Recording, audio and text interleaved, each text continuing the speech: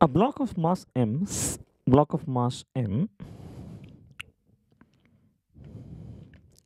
slides down on a rough inclined plane with constant velocity. Slides down. So the net direction of motion is downwards, right? And velocity is a constant, therefore acceleration is 0. The angle made by the inclined plane with the horizontal is theta. So this angle is theta. We consider this to be the horizontal. The magnitude of the contact force is, okay. So we know that since the body is sliding downwards, right? Oh, my bad. Since the body is sliding downwards, the net direction of motion is downwards. And the three forces acting on the block here would be, one, the weight of the body acting towards the earth. Second would be the normal reaction on the block due to the inclined surface. And third will be the force of friction. Which friction? Since it is sliding down, there is some relative motion, therefore it would be friction kinetic, right? Okay, now let's try to go into these forces one by one, starting with weight. So first we'll resolve weight. And how do we resolve weight? We will have to resolve weight into two components. One will be the horizontal component Wx and the other will be the vertical component Wy. Now horizontal and vertical with respect to what? With respect to the inclined plane. So I will have to resolve weight into two components. Let us do that. So one component would be the horizontal component, which will act like this, which is parallel to the inclined surface, and the other would be the vertical component, which acts like this, right? So we have two components. So this weight mg, this weight here mg can be resolved into two components. One which is mgx, the horizontal component, and the other which is mgy, the vertical component. So this angle here is perpendicular 90 degree, and these two lines are parallel, right? Okay, now what will I do? I will have to find out these values. For that what we'll do is we'll try to understand only the components of weight. So weight which is acting downwards can be, okay, now how did I get this figure? See, this vector over here, right? This vector, it can be translocated from this place and keep it over here without changing its properties. So that's how I get this. Let us name this vector mgx can be shifted from here and could be kept over here, keeping the tail and the head over this location, right? So we have this triangle now. Now once we have this triangle, we can write down the components of weight. And how do we do that? So we have components of weight in a free body diagram as this theta component would be mgx, and this opposite to theta would be mgx, and adjacent to theta would be mgy. So we can write this component as, how do you write the angle from here? So what is sine theta?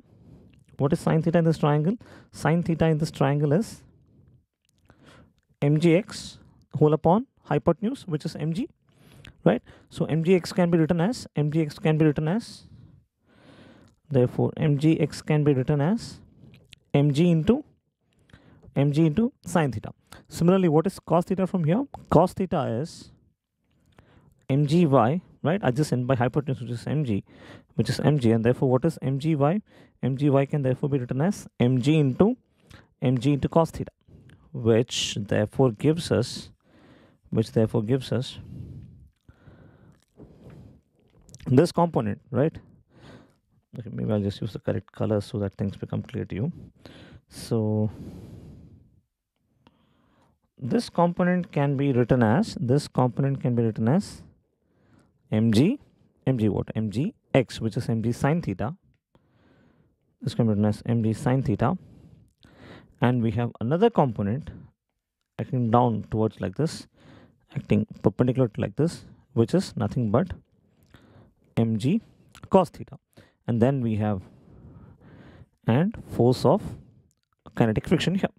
Okay, now let's try to understand all the forces acting on the block. So now we have four forces. One, normal reaction acting perpendicular to the inclined surface, mg cos theta acting perpendicular to the inclined surface, friction, not static, this should be friction kinetic, right? Friction kinetic, and then mg sine theta acting along the plane downwards. Now if we apply okay, let's start here. Okay, so if we apply sigma fx is equal to 0 and sigma fy is equal to 0, why do we have sigma fx and fy equal to 0? That's an interesting question. Why? Because what is sigma f is equal to? Sigma fx is equal to, sigma fx is actually equal to m into ax, and what is sigma fy is equal to? Sigma fy is equal to m into ay. But since the object is moving with constant velocity, since the object is moving with constant velocity, the acceleration is equal to 0, and therefore ax will also be equal to 0. And since there is no motion in the vertical direction, the block is neither going up or is it going down, it is only sliding down. It is not going vertically up nor is it going vertically down, it is only sliding down. Therefore ay will also be equal to 0. Now what does it mean when sigma fx is equal to 0? Sigma fx is equal to 0 implies that forces acting in the right direction should be equal to forces acting in the left direction. What are the forces acting in the right direction? Maybe I'll write it like this. Forces acting in the left direction will be equal to forces acting in the right direction. So forces acting in the left direction, this is the block. The only force acting in the left direction is mg sine theta. So we can write mg sine theta is equal to, the only force acting on the right direction is fk, which is, my bad again, this friction kinetic, right?